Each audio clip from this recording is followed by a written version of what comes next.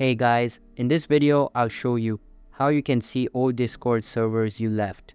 So make sure to watch the video till the very end. And let's begin. First of all, open the Discord app on your PC or laptop and make sure it is updated to the latest version available. After that, sign in to your account and you will be redirected to the homepage. Now follow me to see all of the servers you're left. First, select the target server and open it up. After that, click on this title bar at the left side and select Server Settings. Now scroll down to the bottom, click on Delete Server, and you will be prompted to enter your server's full name. Enter the name and select Delete Server. Once the server is deleted, make sure that you have the link of that server.